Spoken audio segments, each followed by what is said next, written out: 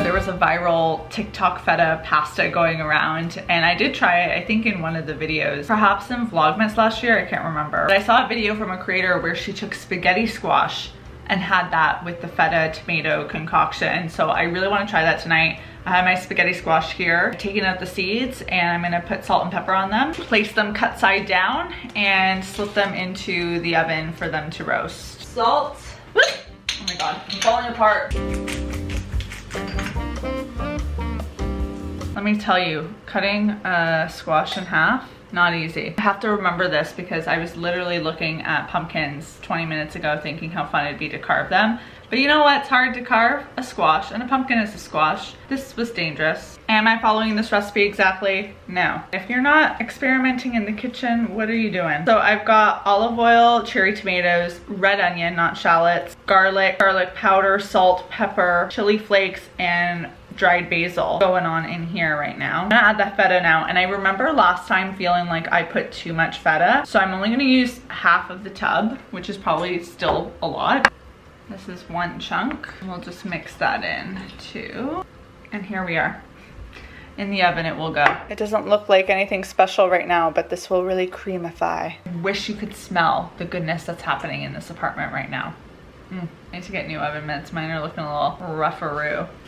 My squash is done. It has to sit for 10 minutes now. In this oven is still the feta mixture, but I did the squash in that appliance right there, which is, drum roll, my new air fryer. Yeah, so this is the purchase that I was hinting at in the last vlog, where I was saying that I got a steal of a deal. I finally caved with the air fryer, and the reason I justified this purchase was because if you take a look, it's also a toaster. It can bake, roast, warm, do pizza, proofs dough, it air fries, it does cookies, slow cooks, dehydrates. It's an all-in-one kind of device. You can see there it is, so fresh. So now I get to do the air frying thing, which I really like for the fact that I get to cook with a lot less oil, which is comedic to mention when I'm using so much oil in that feta pasta thing. But then I also can toast my bread in there, so I was able to get rid of my toaster, which I think I mentioned that my toaster got busted,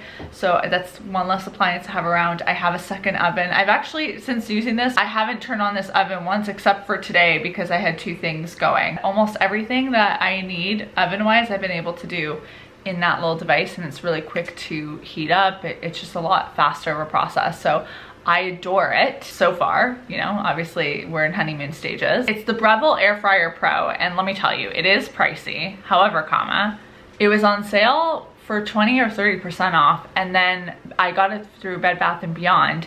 And even though I wasn't supposed to be able to do this because it specifically says Breville, I think, is excluded from using that extra 20% off coupon that comes in the flyers and stuff, it for some reason allowed me to put it on to this purchase. So I got an additional 20% off. Anyways, that's the tea. Stay tuned for lots of me talking about how much I love air frying things because I'm already obsessed with it. I get the hype. It's fantastic. I've got my spaghetti squash spaghetti-ified-ish. And now I'm gonna add the feta mixture to this.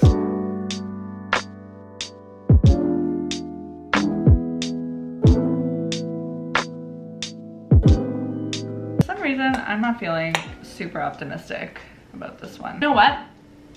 It's not bad. It's actually quite delightful. I never would have thought to do like spaghetti squash like this, for sure. I'm gonna grab some more, and then I'm gonna go proceed to watch Succession. I'm on the last couple episodes of the final season. I have a PR event at 10 a.m. It is 9/11. My goodness, guys, whenever it's 9/11, it freaks me out because that number pops into my life every now and then, which doesn't sound on instinct like it'd be a lucky number, but I've seen that number is associated with new chapters, new beginnings. Anyways, so I have this PR event to go to. Can I say which one I'm going to? There's an embargo. Let me just check this.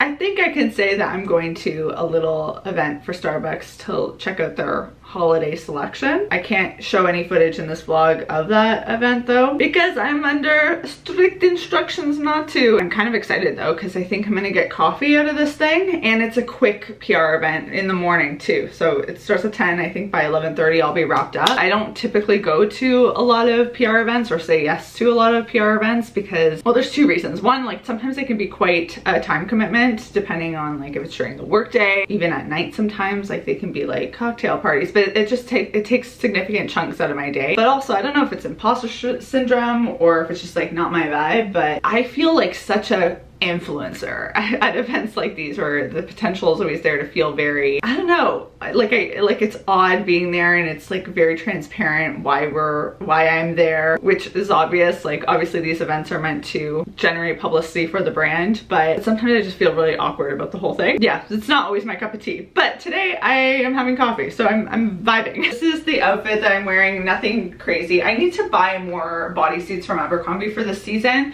like long sleeve ones. I have a lot of short sleeve stuff, but I have very few like this, and I love this bodysuit. Abercrombie bodysuits, I keep saying it all the time, they're the best because they've got clasp at the bottom and they're returnable, which Aritzia, you cannot return bodysuits, and they just hold up. Like this one is still in great condition and I wear all the time. It's finally cold enough that I can pair it with a bit of a heavier coat, so I'm thinking this is gonna be the vibe today. This is the new Stedman coat from Aritzia in this beautiful herringbone. I just feel like this is such a great piece for the fall, early winter. I can easily layer things. I still got lots of room in here. So yeah, there we go. Now I just need to figure out the bag. I've got my cell phone, lipstick. Right now I'm not feeling the nerves. I'm sure I will once I get there, but I think it's also good for me to go to situations like this where I get to possibly meet other creators. I can imagine there's like a variety of people that are invited to this. Hopefully I meet some people that are cool, and nonetheless I'm gonna get coffee. So this can't go wrong. Can only be a positive experience. Did I just do the tote? Or should I put on like, you know, I want a proper bag, hold on. Hold on. Okay, we're going with my classic matte in that bag. I don't think this bag is out there anymore, which is a shame because I do think it's such a great crossbody. Should I go booty? I think I'm gonna go booty. I'm acting like I've got all the time in the world, but we really do need to be departing. So I'll touch base with you in a bit.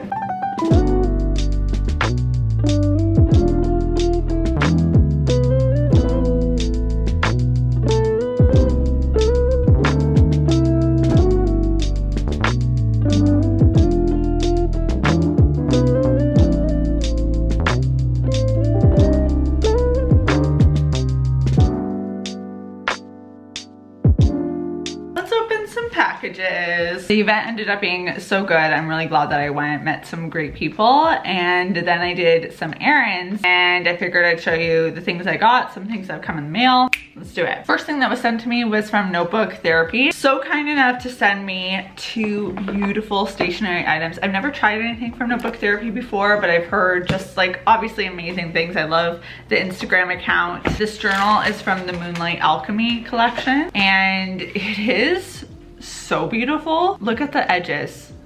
Look at that. Stunning. Absolutely stunning. It has the elastic too. Bada boom. It's dotted. I'm gonna save this for either the beginning of the year or doing some sort of personal journal where I write more thoughts rather than lists, but this is just so beautiful. I also got sent from the same collection some washi tape. Look how cute this little packaging is. We've got some stickers, and then, oh, gorgeous, gorgeous, gorgeous. Whoops. I think actually that one is probably my favorite one, but this one's really cool too. I feel like these colors are just so neutral and gorgeous. Oh, wait a second. I just realized I really love this one. It's so beautiful. It's got like the shimmery rose gold action going on. Yo, that's beautiful. I'm gonna have links below to both of these, but I'm feeling so lucky to have been sent these. From Coach House Books, I also got sent a copy of What We Talk About When We Talk About Dumplings. If the world's cuisines share one common food, it might be the dumpling, a truly global dish that can be found on every continent and in every culinary tradition from Asia to Central Europe to Latin America. In this unique collection, food writers, journalists, culinary historians, and chefs share histories of their own culture's dumplings. Just a really cool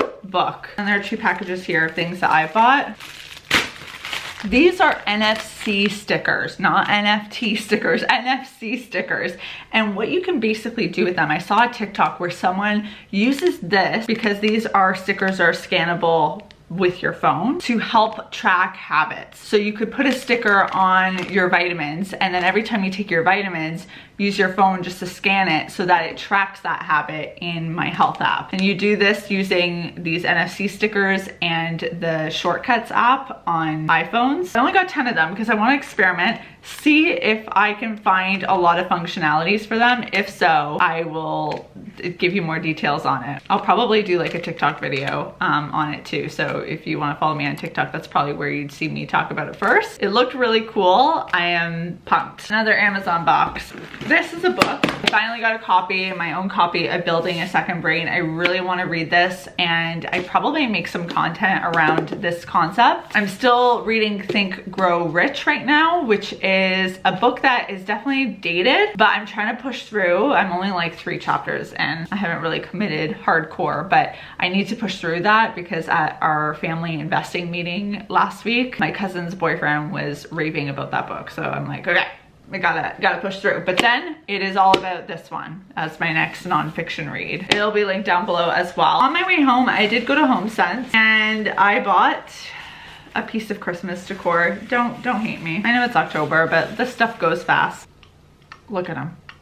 He's so cute. As far as nutcrackers go, it's neutral. It's not overly ornate, which sometimes nutcrackers are, and it's just not my vibe at the moment. I've never seen one quite like this. The little wooden hat, that really gets me. I also got these warm white lights that are on a timer, so I don't have to worry about turning them on and off every day. I feel like I want to use them on some sort of centerpiece I do on the kitchen island this year. I always feel like that's the area of the apartment that doesn't get like its own light fixture. Usually I have the tree and some garland over here, and this area just feels like it's lacking something, and I feel like this could add a festive touch. They also work outside, so maybe I'll put them on the balcony. Probably not though. I feel like putting it on my balcony is a waste. And I just got this set of bed sheets from Calvin Klein. I've been waiting for them to come in stock in full, and it's been a while. I keep looking whenever I'm there, and they finally got some. This will officially mean I've switched over my white bed sheets to a taupe palette, which is kind of nice because I just feel like my white bed sheets have been really hard to maintain when I don't have like laundry in my unit, so I can't do the sort of treatments that I would be able to do on a more regular basis if laundry was in my apartment. But because I have to go to a communal space, it just is a little bit trickier to do those things. Taupe is where it's at.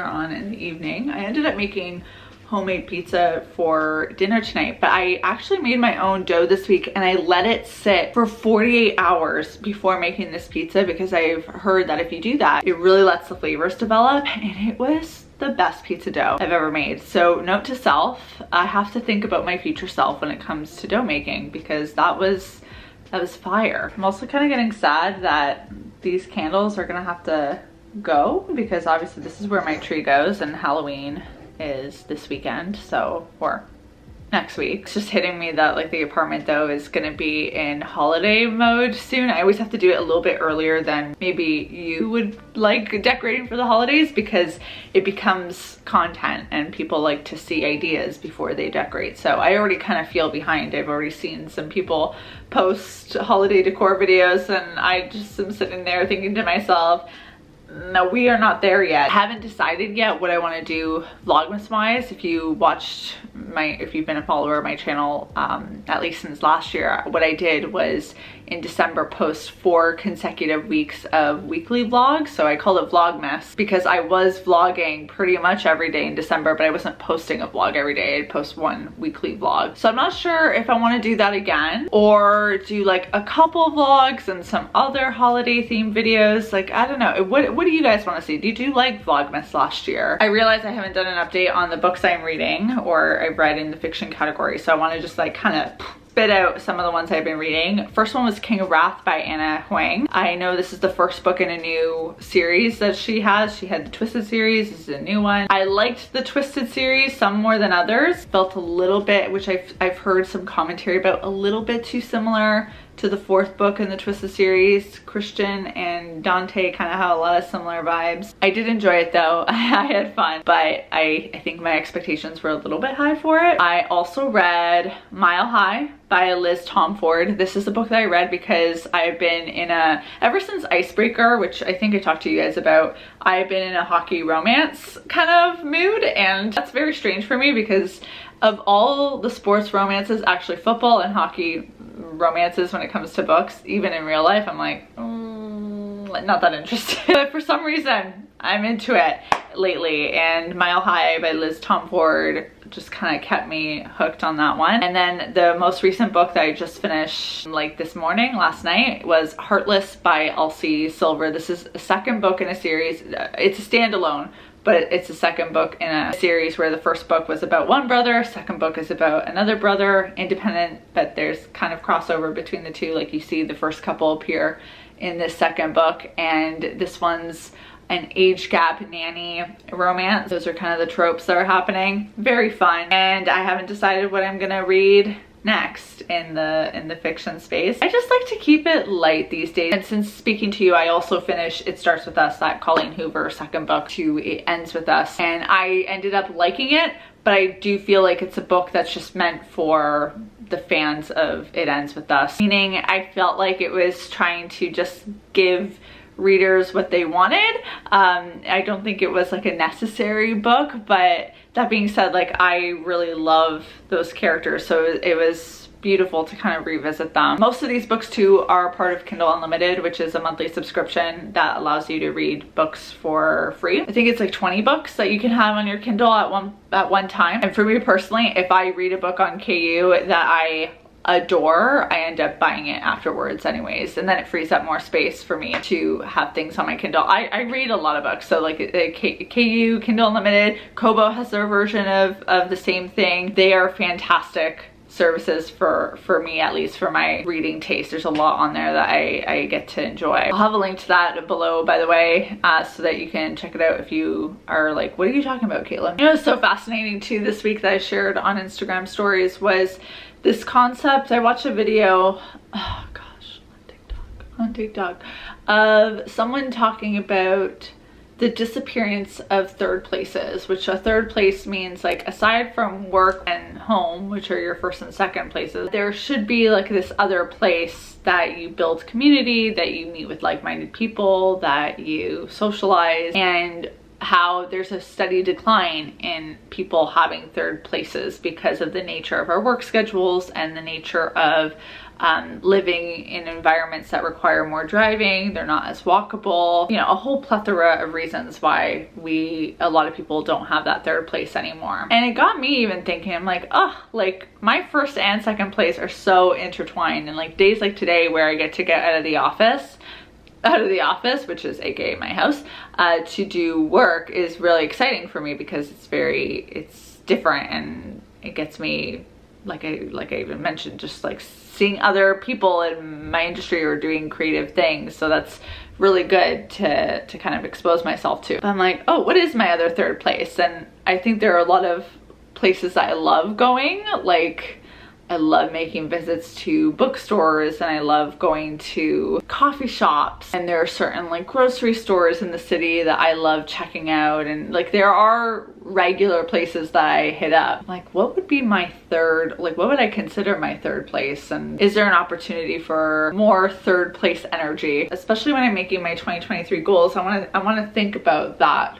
a little bit more. Like, where is there an opportunity to sprinkle in something a little different? I'm pondering it. I'd love to know though if you have a third place in the comment section down below. I'll have a link also in the description box to the video that I'm referencing if you missed it on my stories. But if you did miss it on my story, let me tell you, you should go check me out on Instagram, because why not? Why wouldn't you want to check me out on Instagram? Subtle plug, subtle plug. I'm gonna end today's video by trying out a new thing that we're gonna experiment with. We'll see if it becomes a consistent thing on the channel, but I thought it'd be fun to end the videos with like a comment of the week. I'm not sure if it'll always be me chit-chatting about the comment. It might sometimes me just be plopping it on the screen and kind of letting it speak for itself. But for this one, I went back to my 7 a.m. morning routine video that went up last week. I loved this comment from Elena Harris. It says, biggest thing that's helped me with my morning routine is giving myself allowance to be flexible. I used to try to always follow the same routine and keep to a certain time frame, but now I have a general list of routine items I try to do but allow myself to adjust and cut based on my energy, mood, and schedule for the day. Huge improvement. I adore this concept because I think it just brings a lot of self-awareness to your routine, because it's true. Some days we have different needs, some days we have different expectations, and it's nice when you give yourself the flexibility to actually listen to what you actually need at that moment rather than just going through the motions of what you think you should do. If you got any more thoughts, then let me know in the comments. I am also working on that productivity planner video. Don't you worry, there will be an update there. And I will see you all very soon. Ta-ta, everyone. Toodles. I must go read now and hydrate. Oh my goodness, my body is just asking for a big tall glass of water.